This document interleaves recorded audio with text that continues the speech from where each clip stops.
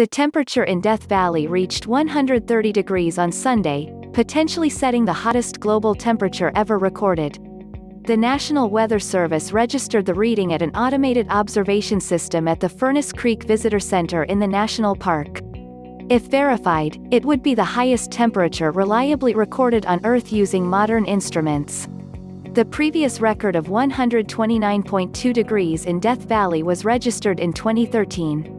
A reading of 134 degrees was recorded in Death Valley in July 1913, and registered by the Guinness World Records, but it has been disputed by weather experts, who say the number does not match with other temperature readings in the region from that time.